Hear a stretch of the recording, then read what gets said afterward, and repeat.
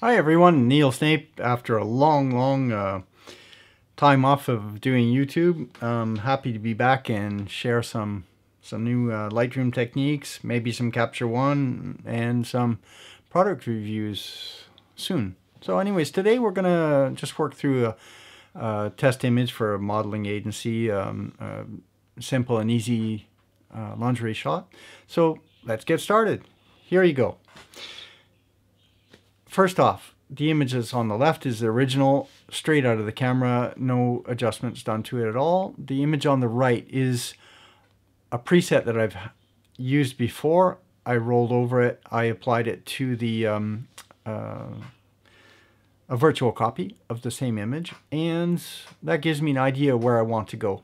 Anyways, let's go back to grid and select the image that we want. We can start from 0. If I take this one, I'm going to press Command apostrophe to make a virtual copy from 0. And just to be sure, I can reset it, which is a good thing, because if you can see the little sigma here, that means it's on when it was brought into Lightroom a long time ago, it was actually on version 3. So I'm going to reset this. And you see visually there's no real difference, but that just took off the processed version. Now, if you want to make a black and white, it's really simple. They've moved it recently to this profile panel in a basic panel, and now it's up here. It's still the same shortcut though. It's V on the keyboard. So now that I've done that, you can see that it's not as contrasty as it was before. It still gives a fairly decent tone, but that's just an overall look of directly converting from the color image to black and white. So what I always do is I start off with temperature and tint controls, and the temperature, most cases I find for model pictures, portraits, I like to try towards the left at first. And when you start to see the image just coming alive, if I go too far to the left, in this case, it's a little bit flat. So I want to keep a little bit of that grayness to it, which makes it a little bit nicer volume. So somewhere around there looks good to me. Now this one is the tint. The tint also plays into it. If I go towards here, towards the right, it goes very magenta. So if you combine the magenta plus the blue together, it's quite a purple color. But if I go over here, it's going to turn into a greener color underneath. You can't see that though, because we're converting from these settings into black and white. But it is definitely affecting the entire image that's underneath. If I pressed on color again, it would, well, I can do that just to show you. And you can see that it's very strange, but that's not what we want. What we want to see is how this biases the colors in the mix. So I'm just playing with that until it gets a little bit more volume. I think around there is good. Now, usually, if you've exposed correctly, you don't have to change any of the highlight, shadows, whites, and blacks at first. So we're going to come back to that later. The most important thing is that you start off with temperature, tint, and then you go directly to black and white mix. Now, if I click on the target tool, anything that's underneath here, it'll move both of those or multiple sliders at once. So you can see that I can move those around. And you'd say, well, why is it moving around in greens and aquas when in fact that's under skin tones? That's because we moved our tint and our temperature around at first. I don't do it that way though, so I'm going to press Command Z. It goes back to 0. And the target tool is put back as well. The way I do it is I actually just start sliding left and right, huge moves to 100 or minus 100 to find out where the colors are. And you can say, well, why don't I put the sliders back? Well, there's a good reason for that. Since there's nothing in the yellows, a little bit around her foot, you can see there's her foot that's a little bit hidden. There's a little bit of yellow in her foot, but other than that, it doesn't do anything. So if you can say, well, the yellows, it's starting to show something, you could be almost sure that in the greens it's going to show. How do you reset all those sliders in the panel back to 0? Is double click on the word, and that'll take all your sliders back. Now, I know that there was a little bit of yellow, so I'm going to see what happens. Well, I don't want it to go darker, I want it to go lighter, but greens, that's where we can either make the skin tones very light or very dark, because we know that this image now that we set our temperature and tint, that it's very green underneath. So lying underneath, we're actually affecting those zones. So I want to keep it a fair amount of volume in the picture, so I'm going to play with that. You can see that if I take my aquas lighter, it's going to make the background as well as the curtain very light. Or I can pull these down and make it a lot more flat. But adding flatness to what you already had in the skin tone is not really what we want. So the aqua, we're not going to change too much. Just want to take a look there. That's, for me, that's about right. Blues, there's a little bit. It depends on where you set the sliders in the first place at the bottom. And do we want more detail in the blue or less detail? So I think we want a little bit, maybe even a little bit lighter. If everything's good, we'll go back up to the basic panel, which is Command 1. That'll take you back up there, or just click on the word basic. Now, if you're not sure that you want to not have a copy of exactly where you are now, you just press Command N, which means new snapshot, and everything we did up to this point is going to be conserved into that snapshot. It's a great way to come back to exactly where you were before if you've gone too far or you don't like it. Now, you could also make a virtual copy of all of the things that we had done to that point, and from there you'd have different virtual copies with different settings. But this way, it's just a bit of assurance that you can come back to exactly where you are. Now, let's try again a little bit more just to make sure that our tones are living where we want them. So what I'm looking for is just that it's a little bit lively. You can see that underneath the legs it's changing quite quickly when I use the temperature slider, and I think it looks nice and smooth around there. It's not much different than before, but maybe it's a little bit better. So here we can make or break the image by changing the tint. Now don't forget that we've already put a lot of adjustment into our black and white mix. So these are going to be affected by what we have further down in the black and white actual panel. I'm just watching until the skin tones become quite lively, but not crunchy. That looks pretty good to me. Now we can actually test contrast, see what that looks like. I don't mind it when it's got a little bit more contrast. Okay, so we took the contrast up a little bit. Do we want to make it lighter, darker? Definitely not too dark, otherwise it's a little bit, the values are going a little bit too dark, somewhere around there. So actually it's 0, so I think my exposure was good in the first place. Plus 0.5. Highlights, that's going to be the curtain in the background. You can see if you blow it out, well, it could have an effect that you like, or you can pull in some detail in the whites. I don't know how much difference it makes. Enough. I think it looks good there. So plus 9, shadows.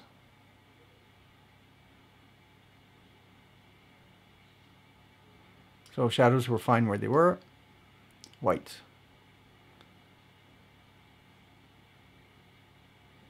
I think I want to keep a little bit of reality into it, so that's why my whites are staying where they are. Blacks, you don't want to make it too dark.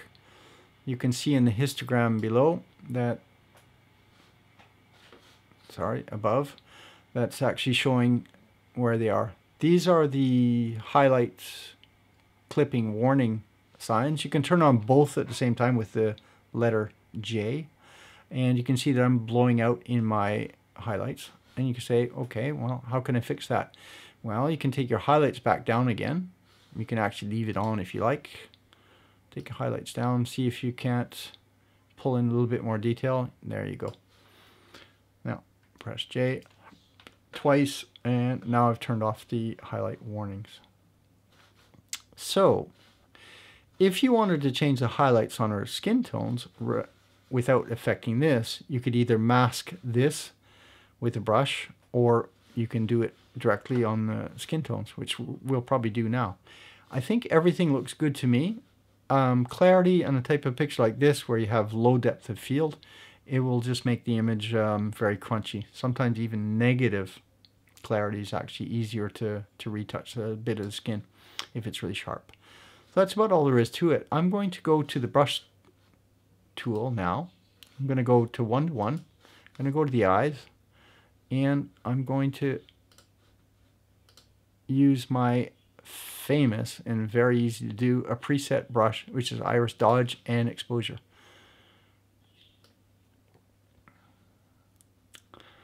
So I'm just adding a little bit there, and I'm going to probably even reduce the contrast even more. That makes it a little bit lighter. That's good. There's not much else to do on this image other than we're going to another preset that I have is called Skin Smooth.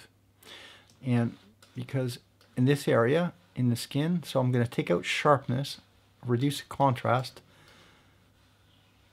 and clarity.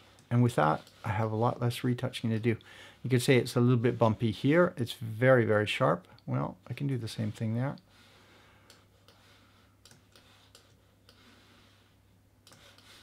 And some problems in there to fix later. Some of the stuff is actually easier to fix in Photoshop later, so we're not going to spend too much time doing that. I'm going to lighten a little bit, the tiniest bit. I'm going to lighten the skin here by around 0.10 or so, a very small amount. By the way, I use Apple's Magic Mouse, which has the horizontal scroll wheel, which changes your size of your brush. And I think that looks great. It's a little bit bright. I don't know why it ended up at 0.1. That's good. I'm going to add one more for hair dodge and burn. Hair dodge. This can add just a little bit of detail into the hair if it's a little bit flat. It's just a little touch, and that's about all we have to do. I'm going to go back to 1:1 fit. I'm going to, remember I said if you wanted to change the highlights, so let's move the highlights up a little bit in the whole face area.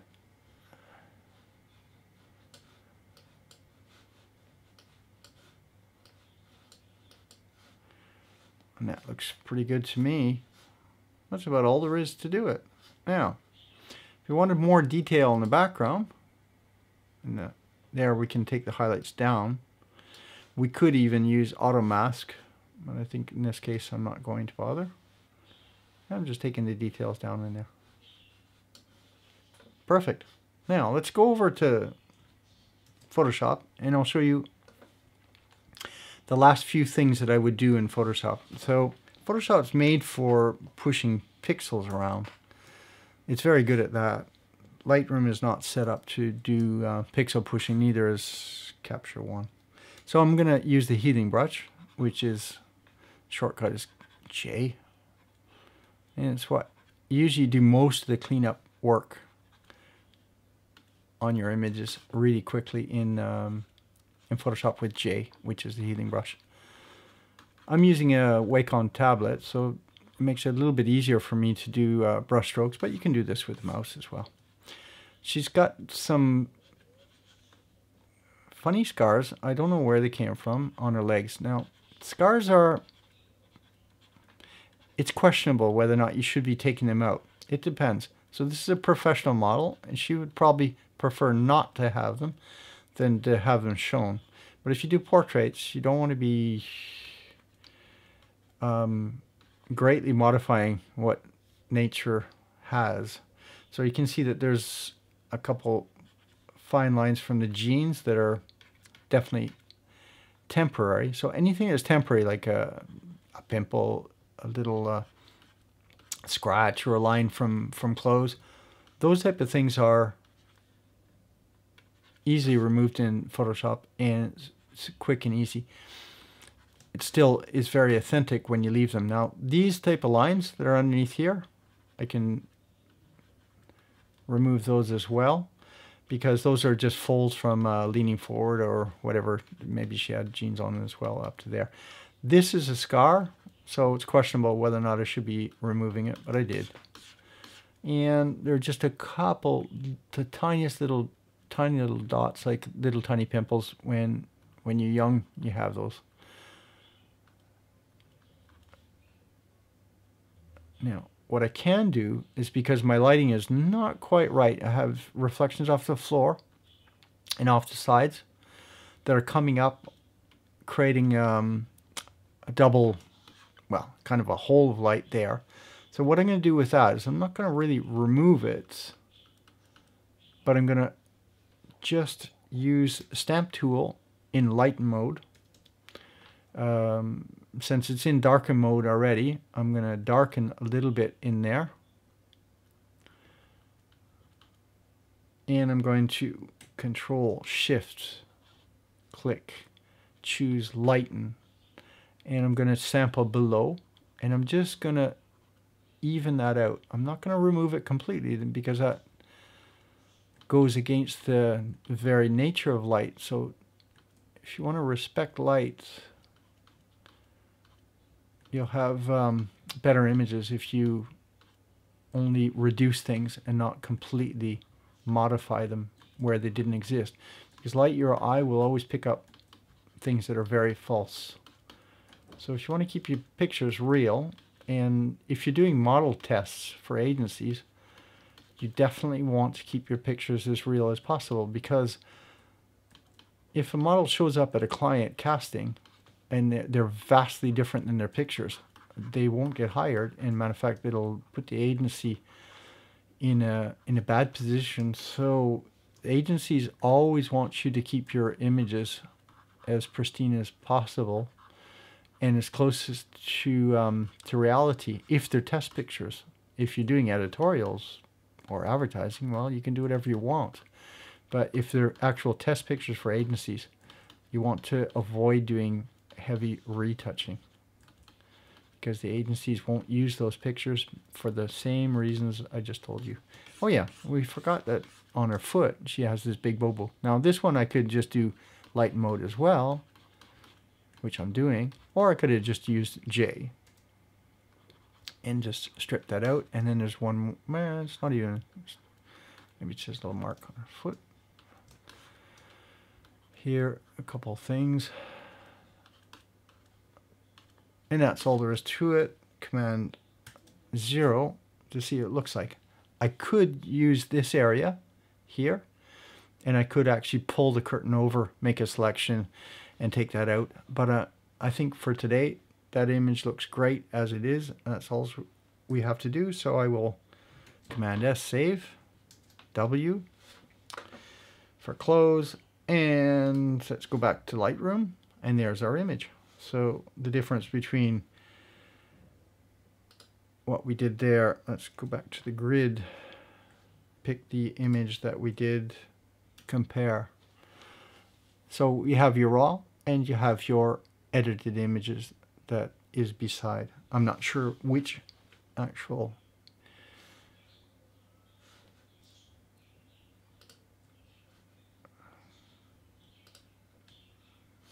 that's between both. So your raw image, where we took out just the slightest things, which makes it a little bit better.